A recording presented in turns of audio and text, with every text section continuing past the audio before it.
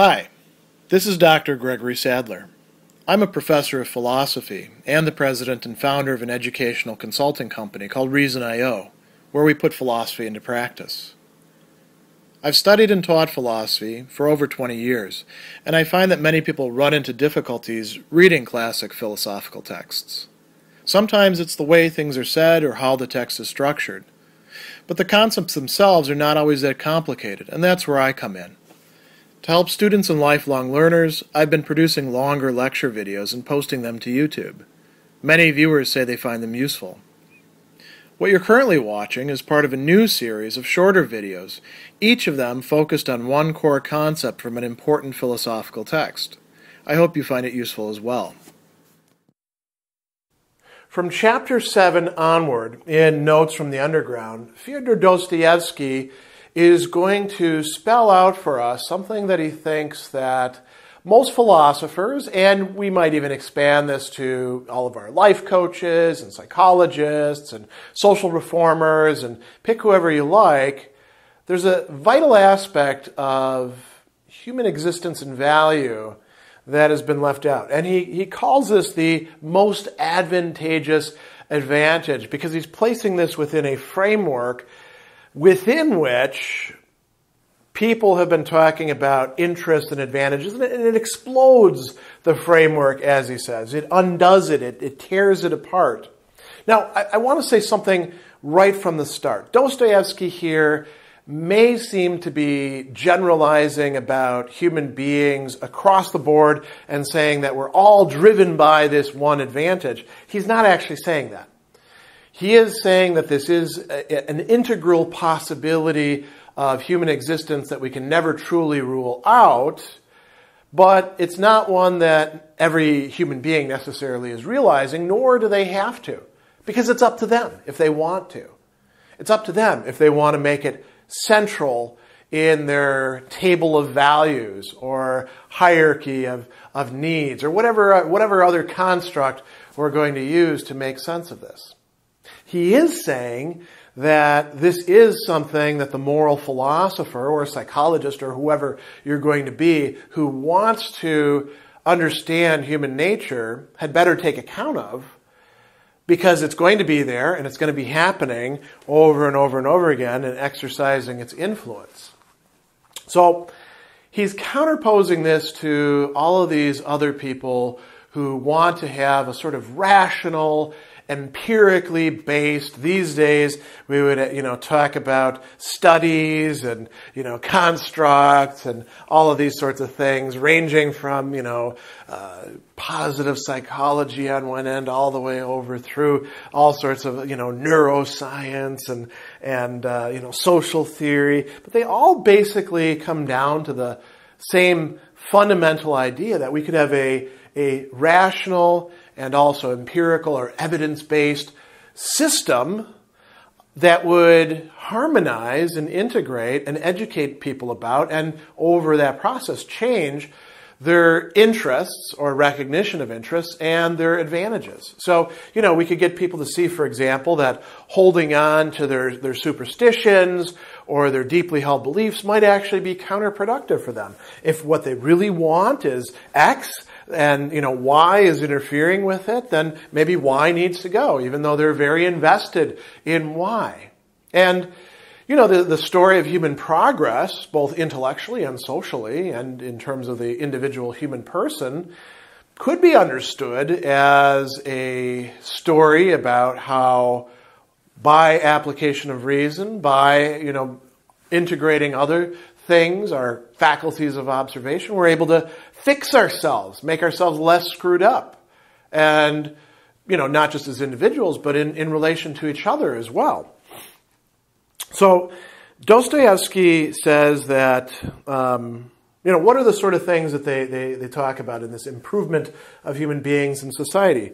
Advantages like, he says, happiness, prosperity, freedom, security. These are, we could say big picture buzzwords, but they are the things that moral theories and self-help and psychology and all the, social theory really do talk about a lot. Why? Because those are important to us. We do, in fact, desire happiness. We don't just desire happiness.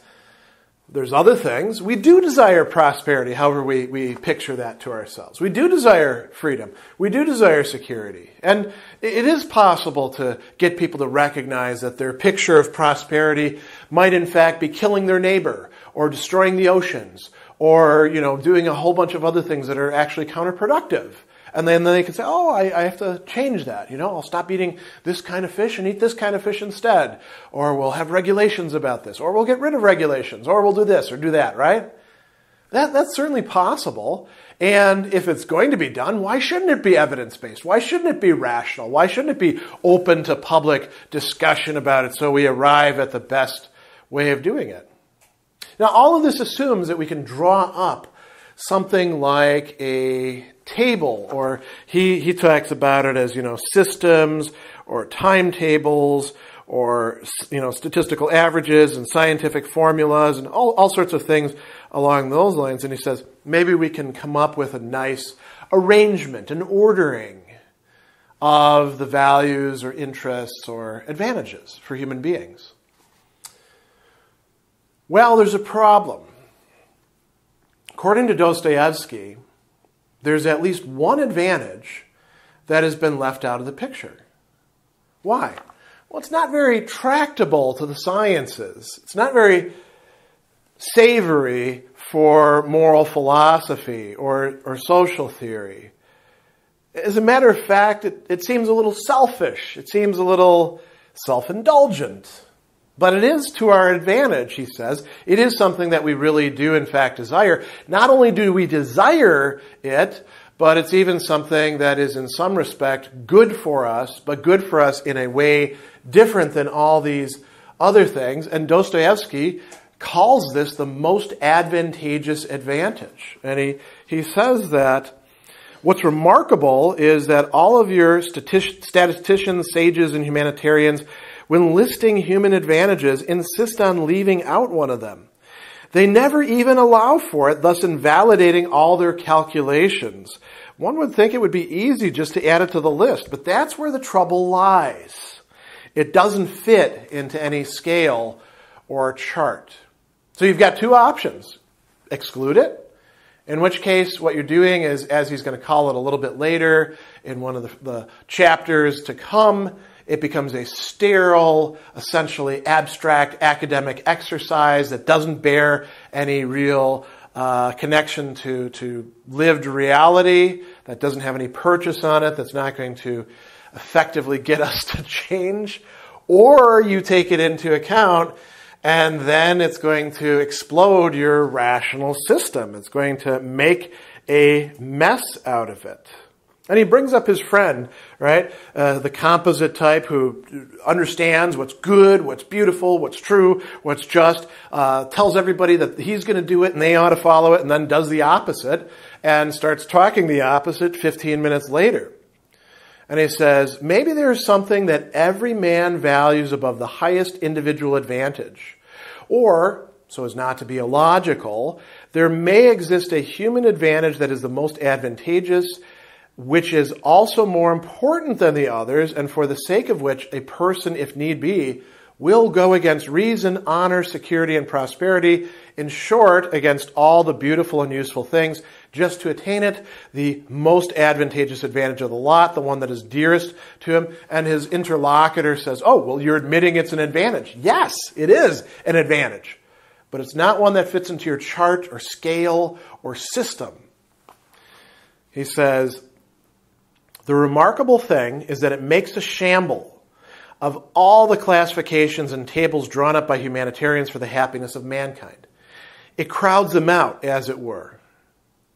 And then that's where he says, well, these are all just kind of sterile exercises in logic. So how does he characterize this advantage? He has a number of different formulas, each of which is worth looking at so that we can get a full picture of what he has in mind. He says that when we go against the system, as it were, he says the explanation is so simple there hardly needs to be any need for it. A person always and everywhere prefers to act in the way they feel like acting, and not in the way that their reason and interest tell them. For it is very possible for a person to feel like acting against their interest, and in some instances, I may say that he positively wants to act that way. But that's my personal opinion. And then he gives you the formula. One's own free, unrestrained choice, one's own whim, we're going to come back to that word in a bit, be it the wildest, one's own fancy, sometimes worked up to a frenzy. That is the most advantageous advantage that cannot be fitted into any table or scale and causes every system and every theory to crumble into dust on contact. Where did these sages pick up the notion man must have something they feel is a normal and virtuous set of wishes? All man really needs is independent will at all costs and whatever the consequences. We want to will what we want to will and not have to cram it into some sort of system. And you can think of all the different cases where this applies. Everything from, I know that following my diet is good for me and I should exercise tonight, but I don't feel like it. I want to do something else instead. I'm going to go out and have a couple beers and then come home and watch some streaming video. And you say, well, don't you realize you're setting yourself behind doing that? Yeah, I know, but I want to do it, and this is my life. I'm going to do it. People do all sorts of crazy, apparently stupid things on the basis of whim. When we use that term whim, we're talking about something that doesn't really have a grounding. Another word for this that people have used that's much more morally laden is perversity. And you might actually check out Edgar Allan Poe's essay, The Imp of the Perverse, which is talking about this same sort of phenomenon, except, of course, in a sort of gruesome horror context, less of a day-to-day thing. But he talks about how we can know what we ought to do, and we can say, I'm going to do something different because I want to do something different because it's me. I get to decide. So he goes on, another passage, this is in chapter 8, he says that what a person wants to do and why they go against what reason dictates is to establish his right to wish for the most idiotic things and not to be obliged to have only sensible wishes. Reason would like us to have only sensible, intelligible, publicly accessible, however you want to frame it, right? Healthy wishes. But we have other wishes, and we have to decide, well, do I uproot all those for myself and become the picture of somebody else? Or do I accept myself in, the fact that I want to do this? I want to sleep in on Sunday. I want to stay up too late. I want to, read the book later. I want to send the thank you note on my own time, or perhaps not at all, right? He says that man is actually the most ungrateful creature at one point. Now, why? Why do we want that? And he says, it may be more advantageous to us than all the other advantages, even when it most obviously harms us and goes against all the sensible conclusions of our reason about our interest. Because whatever else, it leaves us our most important, most treasured possession, our individuality. Whim and individuality are connected together. Notice he doesn't say good individuality. He doesn't say beautiful individuality. It might be, I'm this guy and this is what I've got. Here's what I have to offer, and it's not great, but it is me. And I get to decide for me what I'm going to keep. So that's another way. He goes on further in chapter 8, and he talks about how harmful this can be for us at times. He says, what can we expect from human beings considering they're such strange creatures, right? They'll risk their cake for the sake of the most glaring stupidity, for the most economically unsound nonsense, just to inject into all the soundness and sense surrounding him some of their own disastrous, lethal fancies. What he wants to preserve is precisely his noxious fantasies and vulgar trivialities. if only to assure himself that human beings are still human beings, as if that was so important. He says, man is somehow averse to the idea of being unable to desire unless this desire happens to figure on his timetable at that moment. We want to be able to hold on to the things that hold us back from this other perspective. We want to be able to screw things up. I heard a very interesting statement just the other day about somebody who went quite a ways into debt and brought his wife as well into debt, as they were to discover later on. And the person who was recalling this to me said, well, actually it makes quite a bit of sense, because I remember him saying at one time, here's my idea. If somebody's dumb enough to sell it to me, well then hell, I'll buy it. And now think about how stupid that is, how irrational that is. You can't regulate a life that way, can you? Well, yes, you can. It's just going to be a bit of a ruin of a life, but nobody said that a life actually has to be rational, evidence-based, well-arranged, or anything like that. And people will choose sometimes just so that they can choose for that to be the case. In chapter 9, or in chapter 10, rather, no, it is chapter 9, he brings this to sort of a close by saying, I'm not advocating suffering any more than well-being.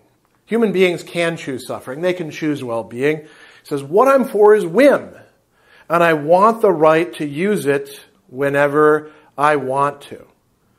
And he says, I know, for example, suffering is inadmissible in utopian in light stage plays in the utopian Crystal Palace. It would be inconceivable, but I don't want the Crystal Palace.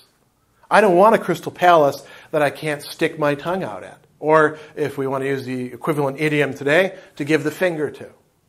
I want the right to be able to decide for myself, even if what I'm deciding for is actually quite stupid and irrational and goes against the evidence. Because that is valuable to me. That is the most advantageous advantage. And you can see how once you admit this into the picture, it undoes any sort of chart or timetable that you put together. They're all rather contingent. They don't represent a rational necessity that we all have to follow. If we do happen to follow them, that's actually luck, or our desires coming together, or reason managing to thread the needle of convincing people to actually behave rationally a good portion of the time.